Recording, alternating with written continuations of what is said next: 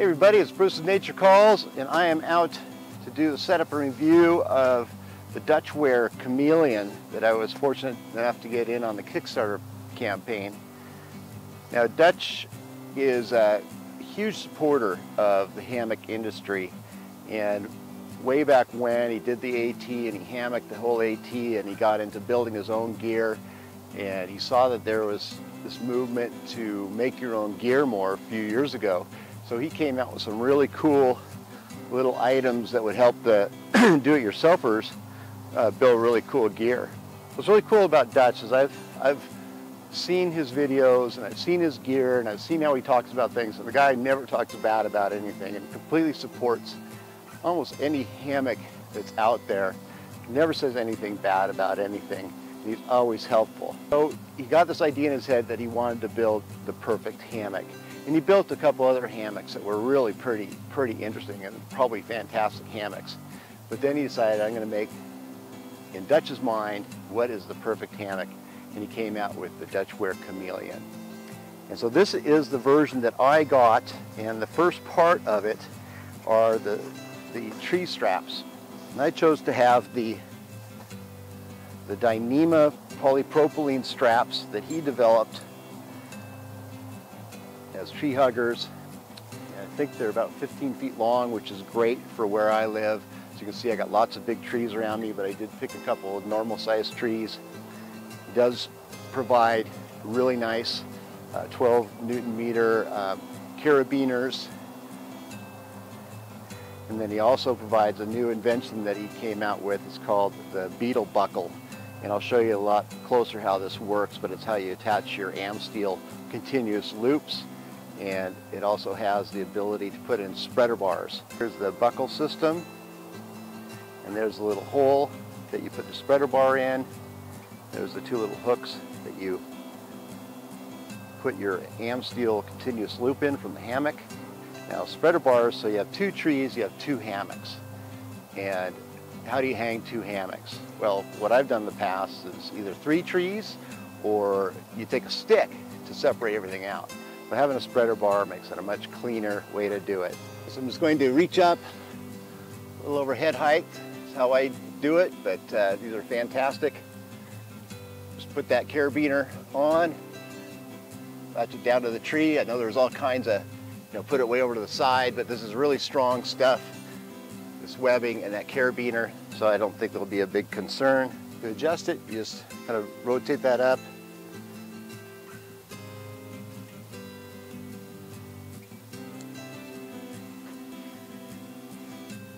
Pull that on through. And to lock it, you put the two together and you bring it down like that. So now we'll take the Amsteel continuous loop and just put it over the little anchor, just like that.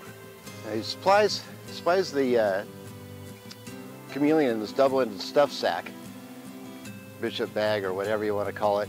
Okay, so now I'm just going to open up this side of the stuff sack, grab onto that, and then just kind of slowly pull it on out. And do the same hook up on this side.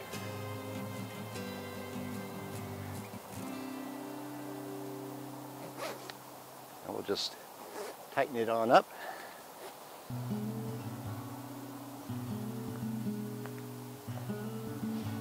Tighten this side up.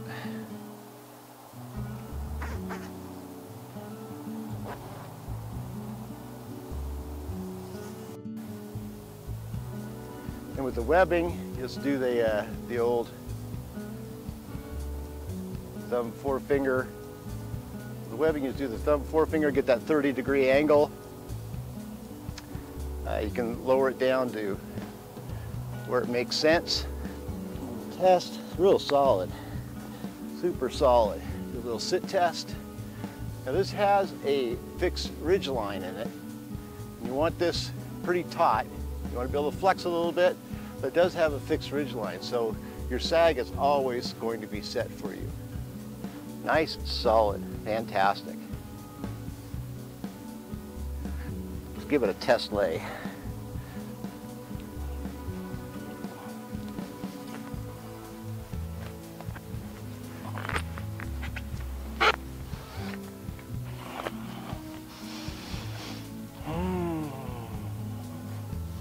Wow, this is super solid. Just a solid, solid hammock. Just feels fantastic. Wow, that's really great. I don't know if you've ever watched my videos, you know I make gear. And you know, I can tell when something's really built really nice. Just looking at all the stitching and the way it's put, it just feels solid. The lay just feels really, really nice. Now this is just a gathered end hammock. It's a jungle hammock because it has the way to attach a Bugnet directly to it, but it's not an asymmetrical hammock like the Hennessy. It's just a gathered end hammock. And the hammock that I chose is a Hexon 1 ounce. He does have quite a few other material weights, so if you're a heavier guy or you want it thicker, I'm pretty sure he's got like a double layer as well. This is just the lightest version and done in the camo, obviously. What's really nice is that the camo print is pretty much the same on both sides, and that's hard to find camo print like that. So back to it not being asymmetrical. He does have some bungee tie-outs. It does give it that asymmetrical look. Now this would be, say, where my head would be, and the other asymmetrical side would be where my feet would be.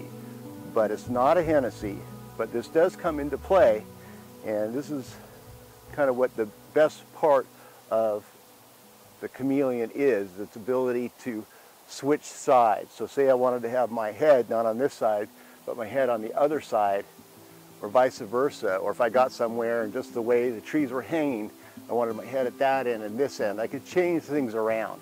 Let's go over how that all works. So to maybe try and help explain what is asymmetrical, this is the winter cover that came with my Kickstarter. And if you can see how it is shaped, it's shaped asymmetrical. So now this, when I put it on, needs to be in concert with how I want to lay in the hammock. And the Bugnet's the same way. But if I was wanting to lay a different way, my head on the other side, I would just flip it like that. So then we get a different lay on it. And what's really amazing is the way that Dutch had to do all of his zippers. And I'll show you that here in a sec.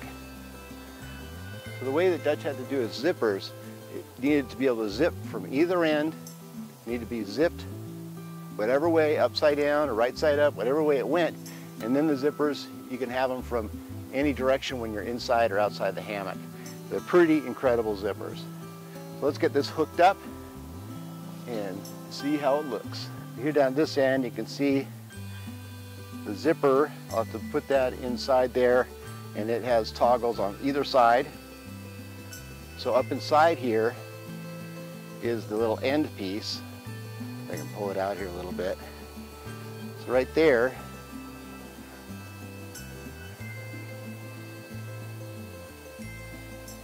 attach that zipper on that side.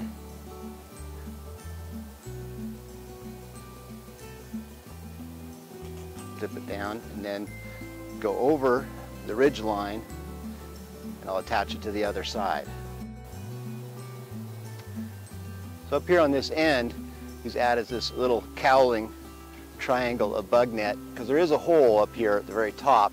When you get in and this all stretches out, that'll all close off real nice. Let's get in with the winter cover on.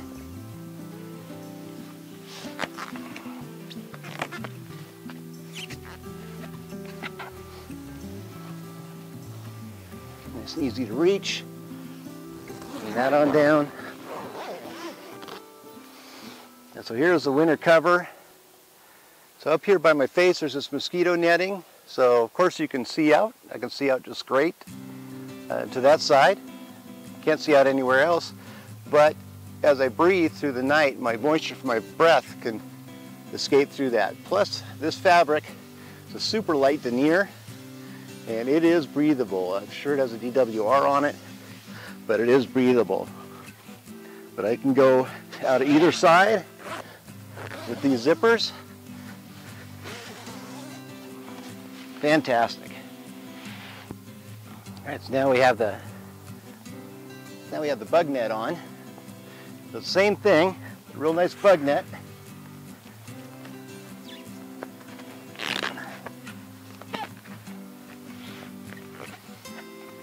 Now this is nice. There again, you have to, when you put the Bugnet on, you have to put it on asymmetrically, whatever way you're going. Oh, so now, oh, this is so beautiful. Fantastic. Now really these little bungee cord asymmetric pullouts, I don't quite understand what they're for, because this is not an asymmetric hammock, but I mean it makes it look cool when you're not in it, but I wouldn't be using it.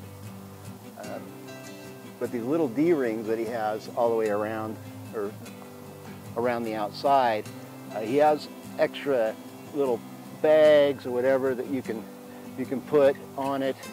He has on the inside, so you can put internal bags.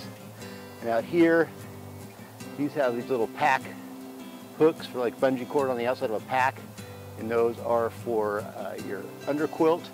And he also has a little peak shelf that you can get. I didn't get any of those, I probably will though. But he has these types of rings on the inside and outside all around the hammock. Putting on an underquilt, just like any other hammock that I have, I just clip them on to the little loops there and then bring it around. Here's where having these little pullouts, not a big effort, but my underquilt. So like right here, they kind of start getting in the way of these. So to me, they're kind of not really that useful to begin with. They definitely would be a problem with the underquilt. But I do love these little clips that they have on them. These little backpack clips, and I really would want to use that one there. Double clip over here. I don't know, I don't have a 3/4 length. I don't have a 3/4 length underquilt, so I don't know how it would react with that. Right here we have these neat little clips to hook on the underquilt, and that's going to save me a lot of frustration. I know I've tried all kinds of things, and I think that's really going to help me. So what I'm going to do is I'm going to remove the tie-outs.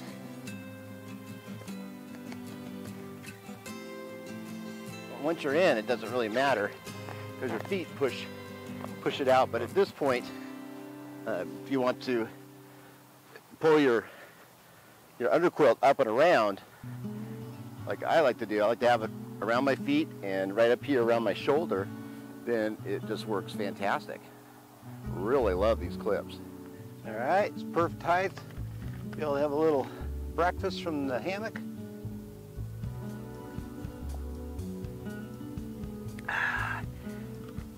This is the Cascade Wild little table, by the way. Real cool.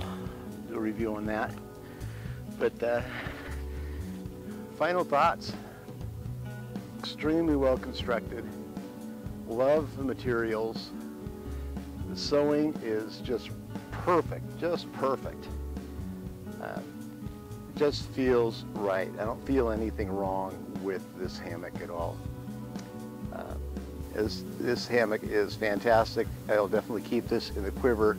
I'll probably get some of the accessories for it, but it is fantastic. Yeah, so I'm about 220 and Trigger's about 80, and everything's feeling perfect. Fantastic. Right, Trigger? Okay, well, I will see you on the trail. Bye now.